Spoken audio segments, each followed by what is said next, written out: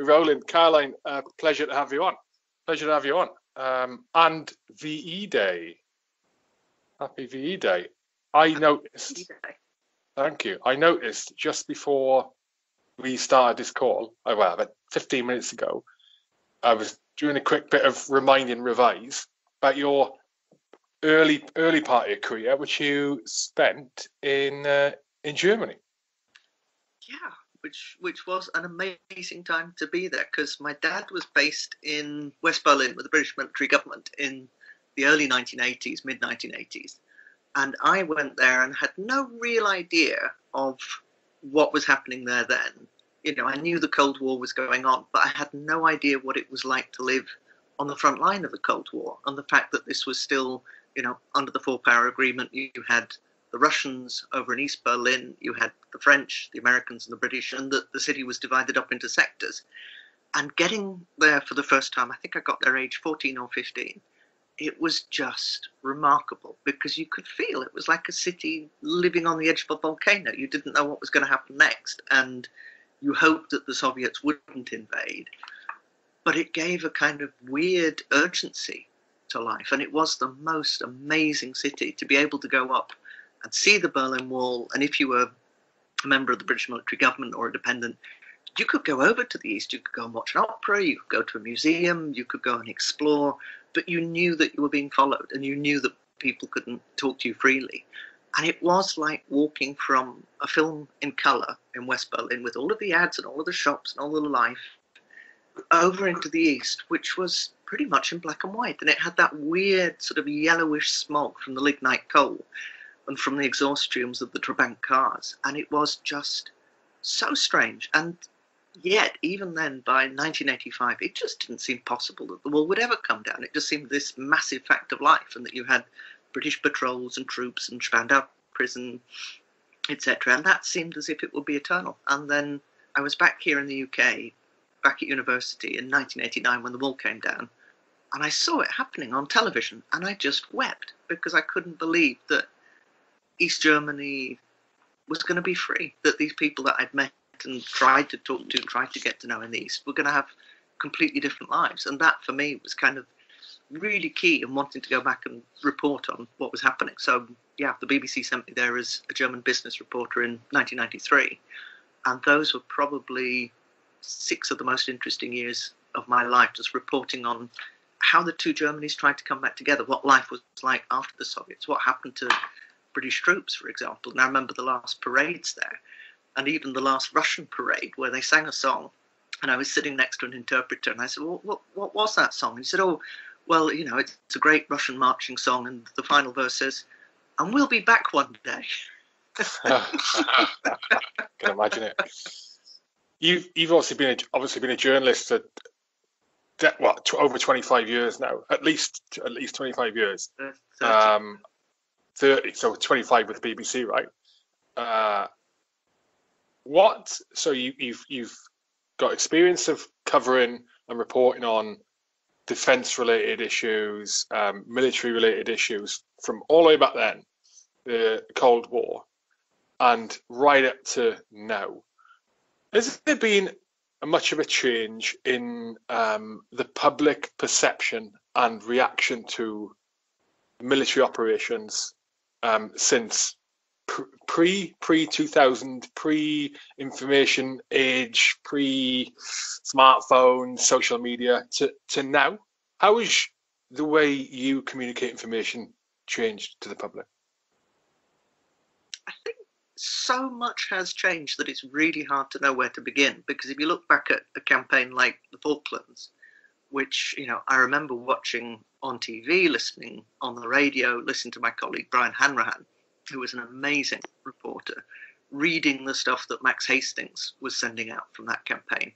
And in one sense, that was kind of the ideal campaign for the MOD, in terms of you had absolute control of the journalists, that they couldn't send their material without using, you know, the communications kit on the ships or at Port Stanley or wherever. And, you know, that great line about I counted them out and I counted them back in, so that Brian didn't say how many aircraft there were. That was a classic, because he couldn't say the number of aircraft, therefore had to find a great way around it. And I think as technology has evolved, the covering the campaigns has changed utterly and totally, because the minute you got a mobile phone or a satellite phone, you as the journalist were able to take with you your own communications kit. You could bypass any kind of military control, or most military controls, unless you were embedded. So the use of embeds became much more prevalent, because if I think back to somewhere like Kosovo in 1999, I wasn't based with British troops then. Kate Adey and Matt Fry and several other colleagues were, but we were sent up to further to the west, where the German forces were going to be coming in. And so we weren't embedded, and we simply drove in. And at one stage I was trying to hitchhike in because various logistic screw-ups had happened. And there, you could go anywhere you wanted. We got a BBC house, we set up shop there, we got our own food, went to the press conferences that the Brits did, or the Germans did, or whoever did, but we weren't embedded. And the freedom that we had meant we could report on anything we wanted, and try to balance it, try to talk to all sides within that conflict.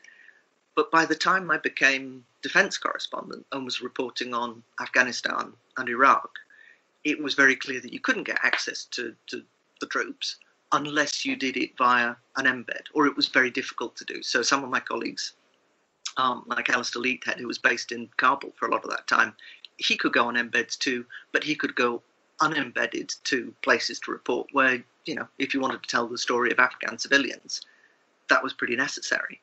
But I think for us, it's that constant pull and push between the military wish to see things reported as London would like it to be, or Whitehall would like it to be, and what you're hearing and seeing on the ground is a constant tension, and always has been. Because if you look back to things like the Crimean War, and the first journalist to go and report on the Crimea, they were kind of semi-embedded with forces all the way back then, but they were also trying to report on kit shortages or hospital shortages or medical shortages and all of that stuff. And at that time, for the Crimea, I think it was the editor of the Times was called into Whitehall and, told, can't you control your correspondent in the field? Can't you stop him reporting all this bad stuff? And I think those tensions have always been there, and that it's the job of the reporter to report as much of what you see, as much of what the truth may be, as you can if you're out somewhere. But I think the advent of mobile phones, I remember being embedded in the run-up to the Iraq War and the invasion in 2003. And we were, as a BBC convoy, driving in from Kuwait behind British forces, and we were sort of pretty much at the back of the queue. And as we came into Kuwait, as we came out of Kuwait, I had my mobile on, and my great aunt rang me as we were coming up to the border. And she rang me from her house, and she must have been in her 80s then. She said, "How are you, darling? You all right?" I said, "Well, yeah, I'm fine, but now's not a good time, Mari. We're in the middle of, filming the invasion of Iraq." And she said, "Oh no, just wanted to make sure you're all right." And that was utterly, totally surreal. And I mean, by the time we got into Iraq itself, there were no mobile phone masts near where we were, so you couldn't just make a mobile phone call from that first operating base. But again, there were tremendous battles between the correspondents and crews and producers who were there and the military minders who were there, between the sort of the different versions of the story and what you could say and what you couldn't say. And in some senses, we had, really privileged access to talk to people, but it was also very tightly controlled. So, there were people who were unilateral journalists, so who were not embedded, who were going around the edges of the conflict and getting some amazing stories. Equally, there were some who were killed because they got into the middle of a tank battle or whatever. And it was one of those big questions for the BBC in that particular occasion as to whether we used unilateral journalists as well, so people who weren't embedded. And in the end, what the BBC did, because it decided that it was really dangerous to be an unembedded journalist in that particular conflict, was to place different teams at different locations with different units. So we went as a kind of forward operating base to the, what was it called? The Forward Press Information Centre, which wasn't particularly forward. It did have press, but there wasn't a lot of information. So, yeah. And I mean, going on to Helmand and Kabul in later years, I'd say the flow of information got even tighter. And it really was our job as journalists to try and figure out what was actually going on and what did people feel. And I think what really, really changed was the ability as well of soldiers, sailors, airmen, their personnel to tell their own stories. So be that via video or via websites or via social media. That is one of the biggest changes, is that people in war zones, be they soldiers or civilians, can now tell their own stories. You know, I don't think it invalidates having journalists go there to try and report what's happening. But I do think it's been, one of the biggest changes, that in any conflict, someone can be, I don't know, a 15-year-old civilian, but they can become the voice of that conflict if they're out on air and putting out their story. And I think also for the military, social media and the use of has become, information warfare and campaigns have become a really interesting and vital part of what warfare is about. And a nightmare in some respects. I mean, look at the incident where the troops are shooting at targets of Corbyn in Kabul. I mean, that was that last year, and other things. Yeah, it's a double-edged sword, you know. And then trying to strike the balance between, I suppose, for the military, not for the military, but just for in general, trying to strike the balance between getting information out, or as journalists, getting information out to the public, or the value of journalism, I should say, getting out to the public. But it can sometimes be at the cost of public morale, if that's the right way to put it. It's hard to describe it. Where sticks in your mind is one of the most challenging to try and report on? I'm talking conflict now. I think for me, it was pretty definitely Helmand, because it was so hard to get around. You couldn't really, I mean, we did do some trips where we weren't embedded with the military when I was doing bureau cover in Kabul, but generally it was so dangerous if you were, a civilian wandering around with a camera and a microphone, that also to be embedded with the troops was the only really way as a defence correspondent to get some idea of what was actually happening in terms of the conflict there. But it was incredibly hard to build up a bigger picture. And you would get interviews with senior commanders, or, people back here in London would talk about the campaign. And if you went out there and then went into Helmand, it quite often seemed that the two messages were totally at odds with each other. That, the upbeat, it's all going well message did not at all fit in with what you saw on the ground. And this kind of mantra of progress is being made. I just, remember the summer of 2009, where people were dying at an enormous rate, where it was incredibly dangerous and difficult for them to go on patrol. And, it was a really heightened awareness of the risks that, the people we were embedded with, whether they were soldiers or Royal Marines, that they were facing every single day in Helmand. And it was so hard to get a handle on that. And equally, when you talked about the overall war aims, you could see what people were trying to do. But whether, as we kept being told, progress was being made, well, when you got on the ground and went to visit some of the FOBs and spend, a few days or a week or a couple of weeks there, it was often really hard to see what that progress might consist of. I mean, you were out there. What did you think? Yeah, I think it's hard to see it, because it's hard to see the progress, I think, from an outside perspective, because the most obvious standout thing when you go there, or Iraq, or anywhere else where there's kinetic activity going on, the most obvious thing to see and take in and be impacted by is the loud bangs, the shooting, the attacks, the fear, the risk, the bombs, the IDs, and all of that. To see, I think, and that's really hard hitting, and it's really fast paced. And I think my experience with Iraq, I wasn't that conscious of it. I was lower ranks when I went to Iraq the first time, but certainly the Afghan.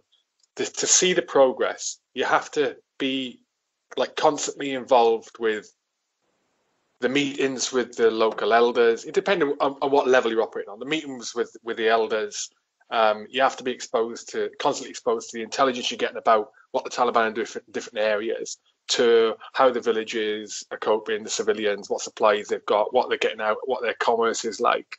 And as you say, that's almost impossible to see. You can maybe get a snapshot of it over a couple of weeks being drip fed by the commander, but you're never going to get the whole picture, because as an organization, you know this, as an organization, we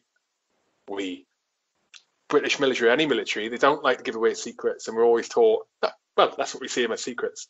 You know, loose lips sink ships. So we're always skeptical of giving information away. And then you compound that with the skepticism around journalists often that people have, especially in the military, because of, you know, famous cases and it's historical stuff that people have made mistakes or been bad people in the military been done for it, but it's always a journalist that breaks the story.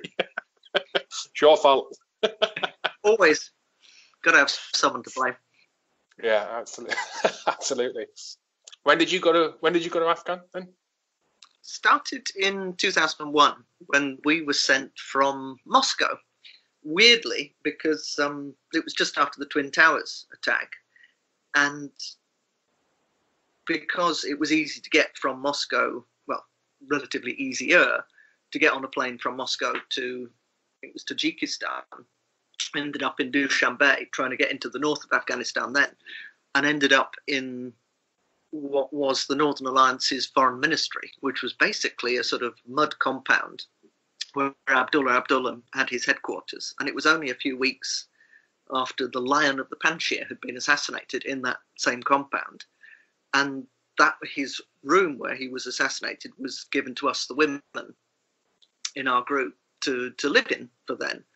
And we spent a few weeks trying to set up house and find somewhere to live that had, you know, a supply of cleanish water, food, etc. But we kind of camped out at the foreign ministry for probably about 10, 15 days or so, something like that. And then everyone got very, very sick because there was a vomiting bug going around and there was only one latrine. And when we first got there, there were only about 20 of us.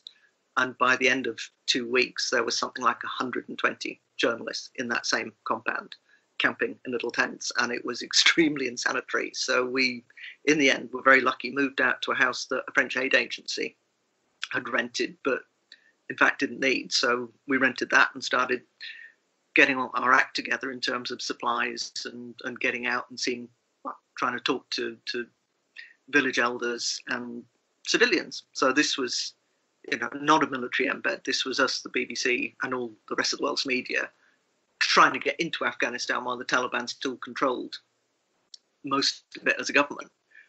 And this was a village in the north, or small town, called Hajabauddin, that was really, really poor. And, you know, I'd reported from lots and lots of places that were poor before, but I had never seen anything like this. I mean, it was poor enough that for all of the mud-built compounds, you know, nobody had the money for windows. There were barely doors. There certainly wasn't electricity. It was really hard to get access to clean water. Food was pretty limited, you know, for the people who lived there. And it was just like when we flew in on a Northern Alliance helicopter, kind of going back 500 or 600 years, because it was just a place where life was still so unchanged that it was quite hard to believe. And I remember standing on a rooftop doing, you know, endless TV lives and being asked by the shiny, besooted, made-up presenter in London, you know, so what are people saying now? What's their reaction to, you know, what's happening in Afghanistan, in Kabul, etc. at the moment? Because I think the bombing was happening around Kabul then. And the honest answer was, they don't have a clue that it's happening. They probably won't hear about it for another week or two. They don't have radios because they don't have electricity. They don't have televisions. You know, maybe the richest man in the village does, but nobody else does. And there was that weird disconnect between the massive information that was going around in London, where, you know, everyone could talk to everyone, and us over there kind of on, not necessarily a front line, but there was conflict going on there between the Taliban and the Northern Alliance forces. And yet the only information we could get was by leaving the compound in the morning and driving around to see what we could find, to just go to places and do, I suppose, what we used to think of as really proper journalism, when it wasn't online, when you couldn't necessarily phone people and get the info. You just had to go and see, what you found on any given day. And I remember very early on in that a bunch of journalists from other countries had got a lift from the Northern Alliance to go to a particular battlefield, and they didn't come back. They were all killed by an IED, and that really brought home to us, the be careful where you go, know that you've got to be able to trust your driver, especially, all of those things. And that, the contrast between that and a military embed was also quite high, because by the time forces were sent to Helmand, we were going out in really heavily armoured vehicles by then. And when we embedded, you had the full military protection. And fine, going with the military might make you a target as a journalist, but equally it offered you a much better class of armoured vehicle than the kind of things that we were driving with the Northern Alliance back in 2001. And then going into Kabul in 2002, late 2001, that Christmas, New Year, as foreign troops and the, was it K4, S4? I've forgotten the acronym. K4, I think. K4. No, that was Kosovo. Yeah, no, this was security. ISAF. Okay. Anyway, whatever it was called, middle-aged brain here, it was really fascinating to see kind of the build-up in Kabul of what was happening and what was changing, and that massive optimism that, life would be changed, and the Taliban were gone, and there was a huge sense of celebration there. And the New Year was seen in, we had a BBC house there, and all of our local staff came and danced and just celebrated and had the most amazing time, because they were so ecstatic that, they thought, at last we are free. This may be an end to war. And I am still so sad that it isn't, and that those battles are still going on for how people should live in Afghanistan, especially for the women there. Because I remember talking to different women, both in the north and down in Kabul in 2001 and 2002. And it struck me that there was so much potential there that wasn't used. So many women who wanted to be able to work or, have the freedom to marry who they wanted to. And they couldn't. And there was a period where, an Afghan friend of mine moved back to Kabul because she thought, now we can go back, we can set up businesses, it'll all be fine.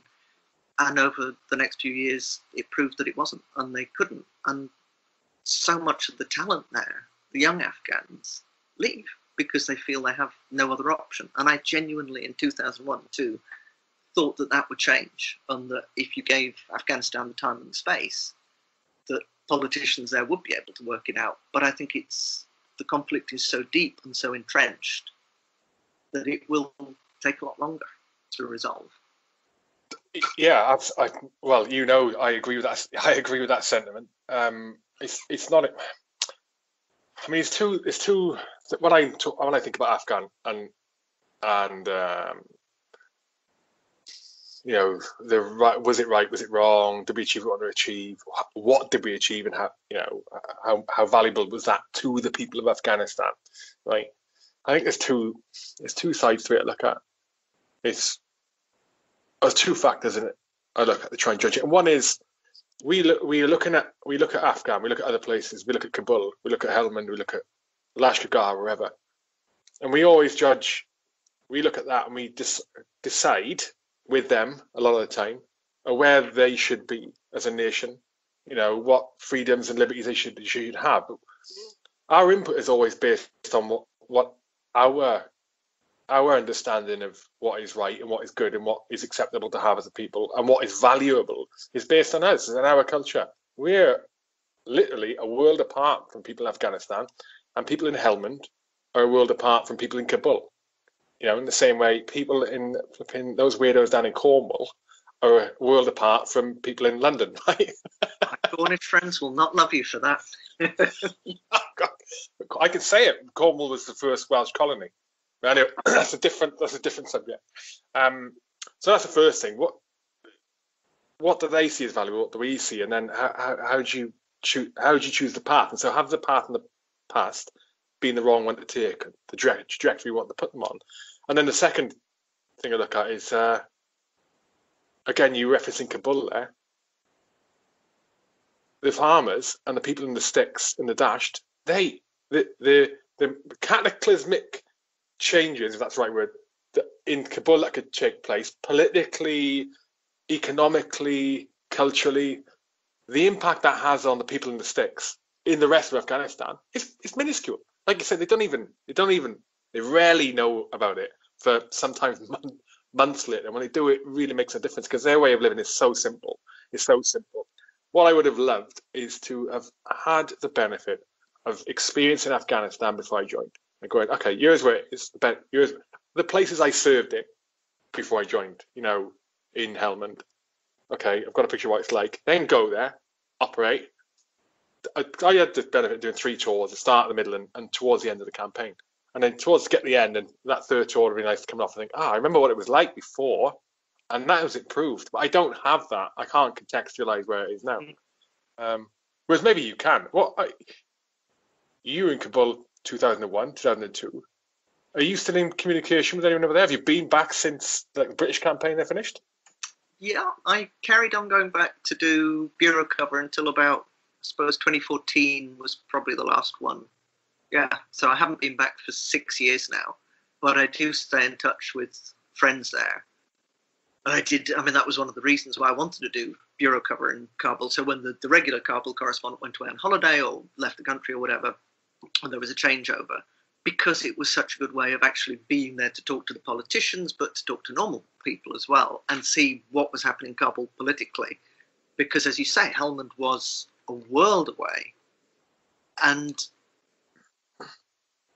my impression is that, for Kabul, life is still really hard. Really, really, really, really difficult. And the last time, I think it was the last time that I was based in the bureau there, a restaurant nearby was blown up and quite a few Westerners were killed, as well as Afghans, because it was a restaurant popular with foreigners. So that's why it was targeted. And I realized when we got to the restaurant to report it the next morning after dawn had broken, that actually the restaurant was opposite the first BBC bureau that I'd worked in there, and that all of the windows in the BBC bureau, or what had been the BBC bureau, were shattered as well. And again, that just kind of brings it home to you, the risks that everyone in Kabul was running. And that was probably, 6 or 7 years ago. And the whole military effort on the part of the West has, gradually wound down. It's still happening in terms of training a bit, but you just think, what would the right path be for Afghanistan? Would it be, purely to have aid and help and teaching and training? Was the military effort the right way to go or not?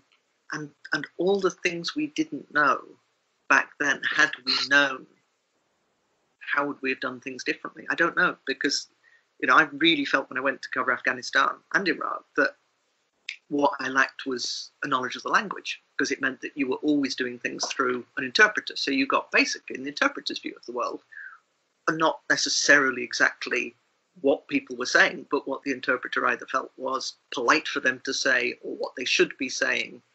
And there was a fair bit of, not interpreting accurately going on when it came to some of the translators that I'd worked with, not the BBC ones, but certainly when we were using translators hired by the military. I think there was a large part of quite a few of them wanting to make what local people were saying more palatable to the people employing them. And I think that, the difference that I felt when reporting on Germany, for example, I spoke good German. I could chat to people, I could talk to them, I could get the nuance beneath what they were saying. So not just the words that they were saying, but what they actually meant by them. And although, I have tried learning many other languages since, there's no way I could ever have got good enough Dari or Pashto or Arabic to really be able to talk to people in that way in Iraq or in Afghanistan. And I think that knowledge just makes such a difference. If you really can talk to people one-to-one without translation, without an interpreter there, you get a whole different level of understanding of how the culture works. And I think that, with Afghanistan in particular, it is a place that has a long and complex history. And the idea that I think naively, perhaps people in the West had, that you can go and change it within 10 or even 20 years. No way. That's going to take 50 or 100. And actually, the way you, as a Westerner, might think things should be changed may well not be what local people want. You can do it. You can change places in a short space of time, but it involves things called invasions and overthrows of the government, completely wiping out. It just, all the worst ways of going about changing, the ways you don't want to do it. So Second World War, and Falklands, to try and completely change a place. But that's not who we are. I was thinking yesterday about this. I think, what will I think of future operations and campaigns that get announced or come about like Afghan did? And I think I know now that if I know how I feel, it's if they, this is what we plan to go in and do, and go into a place and I don't know what, another Afghanistan type of thing, help out the country. But if it looks to me like they're not planning, well, if they're not planning on staying there for 30, 40, 50 years, which they never would, well, what's the point? Because that's how long it has to take, that long. And who's going to commit to it? And I think at the top end of the scale, this is understood that you have to stay there for that long, but it's never possible. It's never possible to do that, which makes me now question, why were those decisions made to go in Iraq, Afghan, and all the places before? It's not like it's a new thing that's happened. I'm not only talking about Britain. It's it's a common theme across the world with places with first world Western democratic societies. I think for Afghanistan in particular, that it came at a time when NATO as a military alliance was looking at itself and thinking, well, what can we usefully do in the world? And you had the relationship between the UK and America, and the wish and the desire to show that British forces were useful and could be there to do the difficult stuff. And I think all of those things came together. And it's fascinating how campaigns are shaped by the governments that are in power then, the historical events that have just happened. And you look at now with coronavirus and everything that's happening, no country is going to think, oh, right, now is the time to go and sort out things that are happening way beyond our borders. Now every country is going to be looking and saying, okay, how can we sort this out within our borders and focus on what's happening here at home? And I think there was a long period of, that liberal interventionism. And that's gone. And I think that is a result of Afghanistan and Iraq, of everything having been shown to be harder than people initially assessed, and possibly because maybe people are not encouraged to speak truth unto power in saying how bloody difficult anything will be. And that is possibly one of the lessons learned for next time, if there is a next time. Do you think, thinking about the current situation with COVID-19, do you think that maybe there is a chance that, well, after this blows over, if that's the right expression, across the world, a lot of countries, most countries who have been impacted by it are on their backsides, especially economically, under a huge amount of pressure. And some are already in a world of pain before that. And I'm thinking, the reason I'm asking it, I'm saying this is I'm thinking back to the Falklands. Argentina at the time was going through if I'm right in saying this, I was one at the time. We're going through a huge, they still are, but like a real, they had a recession going on, I think. The economy was in tatters. They had a lot of internal problems. And that was, I think, as one of the leading factors to the invasion of the Falklands, try and reclaim something, bunch of different reasons, right? But do you think there's a possibility now with this COVID-19 situation that the world is a little bit more volatile, that the nations who are sort of teetering on the brink of, do we do something crazy, do we not, the North Koreas of the world, could or other places. I mean, look at places like Ukraine and that, just volatile areas. We could see some conflicts come out of this because nations trying to get back on their feet. I think the world has become, again, a less predictable place.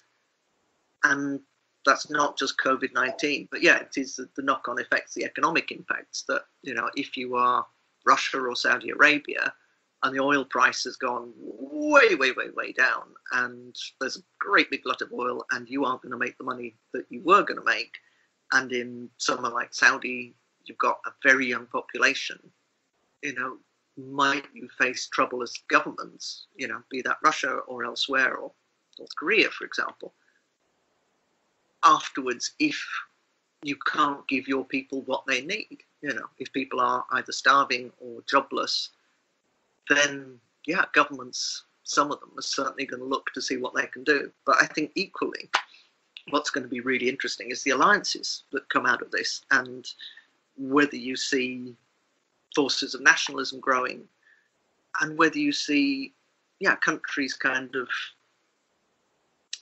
I don't know, just saying, right, we'll go it alone. That a lot of those post-World War II mega international alliances, be that the UN or NATO or whatever they are, that, they are going to have to be really clear about what they're for and re-persuade people of their value. Because I think post-COVID-19 and the economic downturn that is likely, people are going to be very, very careful about, what their governments spend their money on. They're going to want money to be spent at home. And I think those are the sort of forces that governments are going to have to be incredibly careful with in the future. When you were talking about the volatility of Saudi, Russia, reference to the oil price, you made reference to the fact that Saudi has got a very young population. What's the relevance of that? Just curious. It's like a lot of places where a young population does mean that you've got a lot of young men, for example, with a lot of energy. If you haven't got jobs for those young men, then you've got a problem because, all of that energy has to go somewhere. And if people aren't busy being employed and doing useful things, then quite often it'll go towards revolution or saying, things have got to change. And I'm not saying that's a good or a bad thing. It's just a fact that places that have the youngest or younger populations are more inclined to war. That, because you have a force there that can be recruited to fight and that, doesn't necessarily see any other option in order to make money or get status or, have some kind of meaning in life. So if you look at a lot of African states where wars have been pretty prevalent over time, again, average age in Africa is early 20s compared with, much of Europe where it's in the 40s or the 50s. Yeah, and Africa's an entirely different beast altogether, isn't it? To be honest, I think my limited experience in Africa, not with the military. Well, I went there training a couple of times with the military, and then with the Middle East. I'm becoming more of the opinion that unless a nation, going back on the foreign policy here, I think unless there's something about a nation that threatens your nation, materially threatens it and compromises, its safety, then I'm beginning to believe that we should just leave places alone to evolve themselves. And I use that word liberally, and the reason I say that is because when you try and artificially accelerate the progress of a nation towards wherever we are now, or wherever the future ideal first world situation is, what that looks like, what that model looks like, it's like when a business gets too big for itself, grows too quickly. They just fold on themselves and they implode. And I think that's what happens with nations. When they all of a sudden become exposed to gifts and assets and resources they didn't have before, be that money, be that buildings, be that education, be that I don't know what, better traveling out. they don't know what to do with it because they haven't grown up with that. I mean, grown up in the terms of the country as it's evolved, and then you get the power struggles and you get everything else, and you get an imperfect system, I think. And also, I think one of the things that I've seen time and time again is that when you get a conflict where, you know, a lot of people go in to try to help, as they did in Kabul and Afghanistan, then you get a conflict economy where prices go up massively for, you know, rents, housing, whatever, but corruption goes up as well because there's all of these tax dollars looking to be spent somewhere where it's actually really hard to spend it at the rate at which, you know, Congress or whatever is giving you the money. And you look at somewhere like Kabul, which was my experience of it, and you just think, how much good is all of this doing? You know, clearly there are people here trying to help and doing good things, but at the same time, an awful lot of this money is not going where people imagined it would. And suddenly there's, you know, a whole lot of money being taken out of the country and spent on, I don't know, luxury flats in Dubai or whatever, that, you know, just hasn't reached the poor people as it should. And I don't know how you stop that and what the best way to do it is, because I think it's something that aid agencies have wrestled with for a long, long time. Yeah.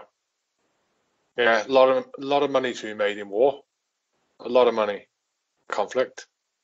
Yeah, and like you say, and a lot of that money ends up going, especially in recent times, ends up going to companies, organisations outside of the country. Afghan being a prime example. You know, the Halliburtons of the world. It's crazy. They're crazy. The money. I mean, the money it generates and doesn't go into the economy in which you're trying to improve. But flipping heck, I'm just conscious of time. What's your focus? What are you focused on now as a journalist now? What you cover at the minute? I don't have a subject anymore. So when I got diagnosed with MS in 2015, I was covering religious affairs. And the idea was to kind of, I suppose, bring the knowledge of foreign affairs and covering conflict and wars to covering religion or global religion. But while it was an amazing job, I realized I was getting sicker and sicker.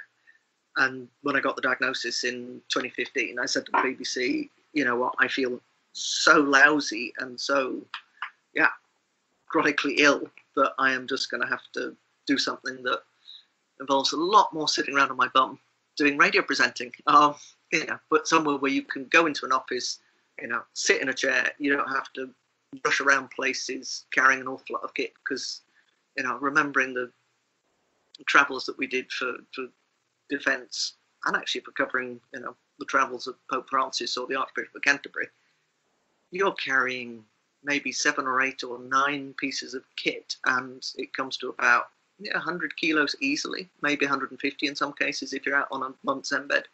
And I could no longer carry stuff or, you know, run to get the helicopter from the plane or whatever, or stay up half the night waiting for a helicopter on a helipad in Baghdad, or all that stuff that I had, you know, really loved doing, and stories that I really had wanted to cover. I just knew I couldn't do it anymore. So I changed to radio presenting. I work for Radio 4 PM mostly on a Saturday, sometimes on a Friday, and world service program called The World This Week, and present both of those normally from the office, but at the moment Saturday PM from home. And it's weird setting up a little studio in my living room, a bit like yours there. We were talking about this last week, weren't we? That's right.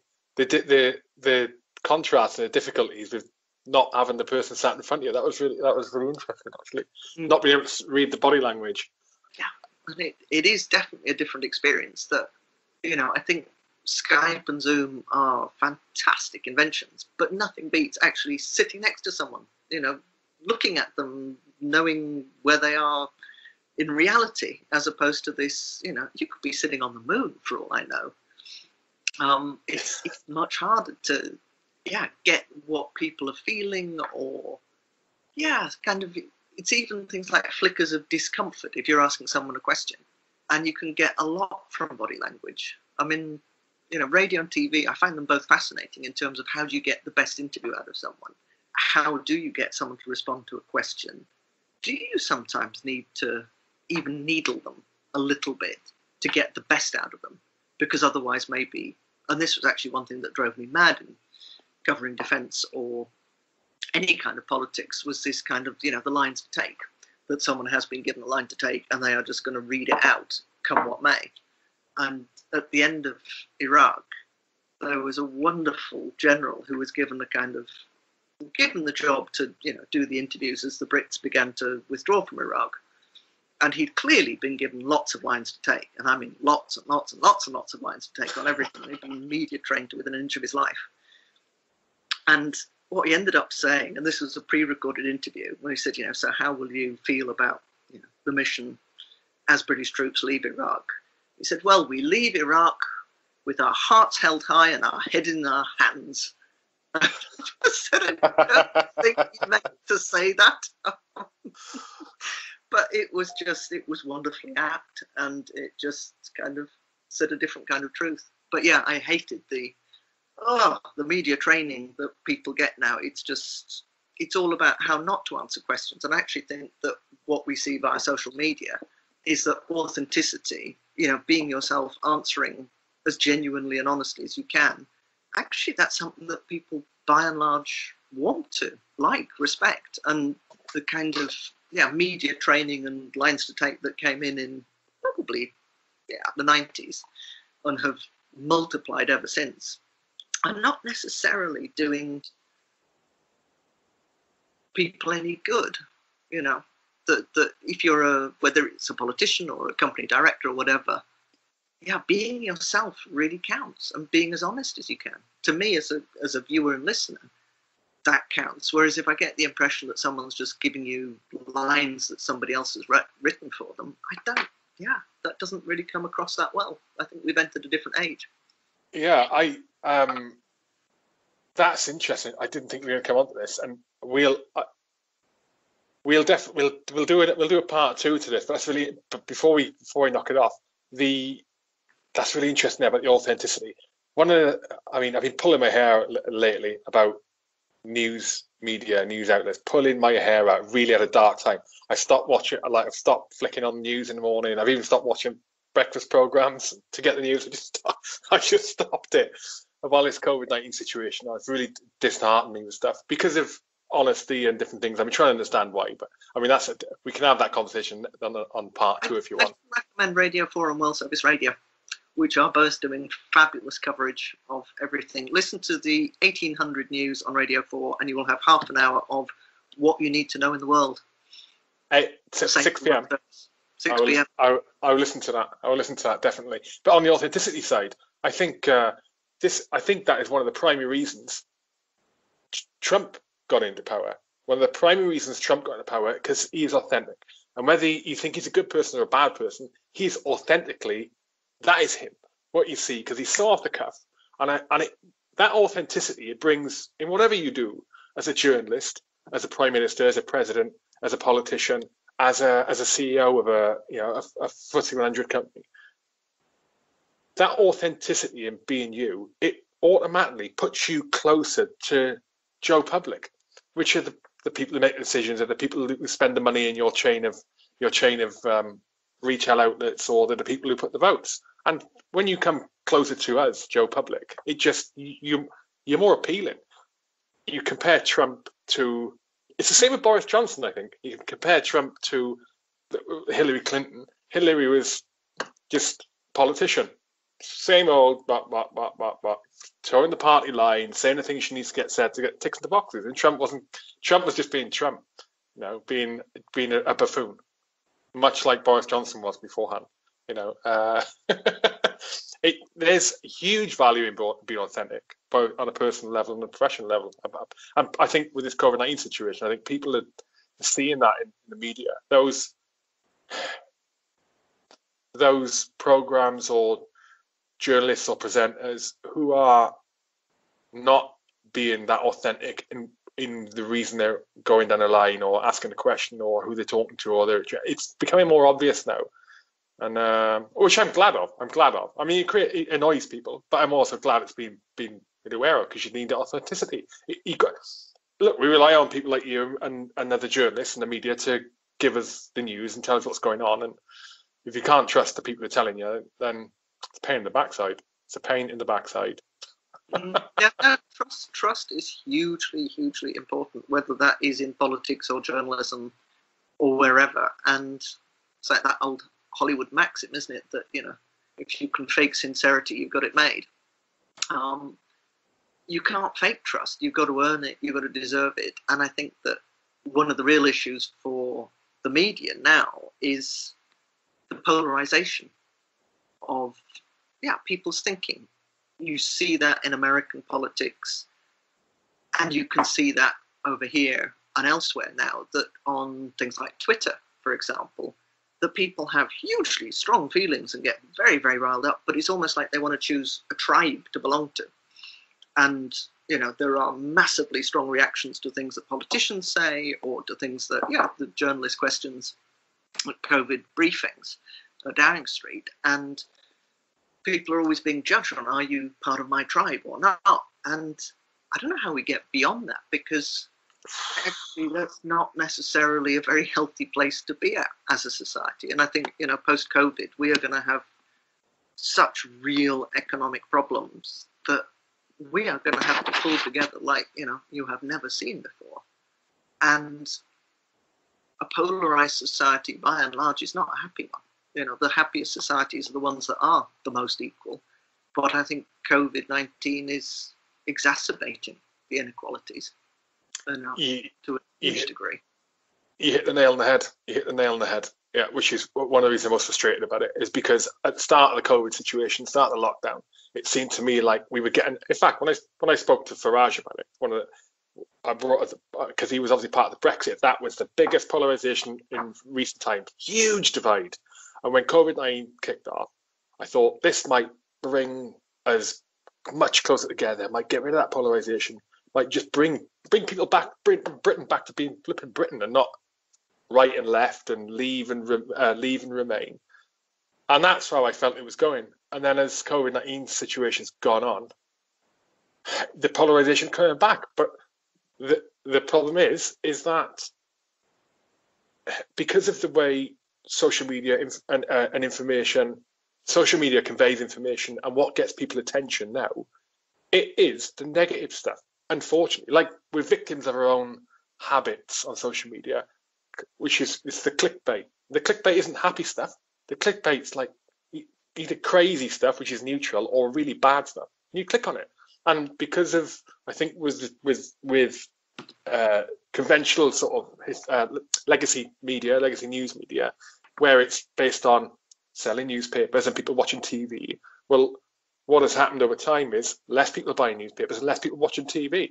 So news outlets have had to try and come into for survival, to try and come into the realm of social media and the way information conveyed in social media to try and capture that attention back. And they've ended up getting caught in the trap of doing the same thing that the clickbait spam stuff was back in the day to get you to submit your credit card details somewhere or click on an advert. It's the same method being used now to get you to get onto us to read the story. But that is a completely different. We'll talk. Listen, that's a story for another day. Yeah, we'll definitely talk about that next time. It's been an absolute pleasure talking to you. How can people? In fact, say again when your program's on. 6 p.m. Oh no, my program is on 5 p.m. on a Saturday on Radio 4. But I would say that for the best roundup of the day's news, start at 4:30 p.m. for weekday. Then you get a bit of the briefing, etc. And that's on Radio 4 p.m. But the one I do is on Saturdays, and usually the briefing has happened by the time we go on air, so we just give a little summary of it and do other news. But frankly, at the moment, most of the news is all COVID-19. Well, hopefully not for much longer. And you're at Caroline Wyatt on Twitter. Yeah. Perfect. Thank you very much for talking to me today. That was really fun. Now let's do it again, and we can fix journalism in the next one. Yeah, that might take longer than an hour, though, to sort out the new model of journalism. Yeah. Although it has had a renaissance during COVID-19 as people look for information. You look at the telebulletin figures, radio listening, they're all up. So people are looking for trusted sources again and actually thinking, you know what, I just want it, the facts. Don't necessarily need the clickbaity stuff. I just want to know what's happened. we'll definitely dive into that next time. It's been an absolute pleasure, Caroline. Thank you, Hugh. Thank you very much for your time. Good day. Take care.